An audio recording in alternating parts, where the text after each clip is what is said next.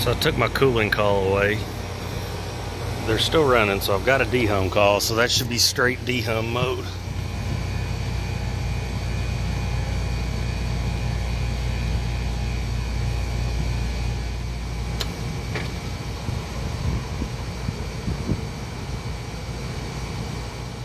It's just weird, my valves, stage 2 still running. The expansion valve's working, so I didn't lose a bulb or anything like that.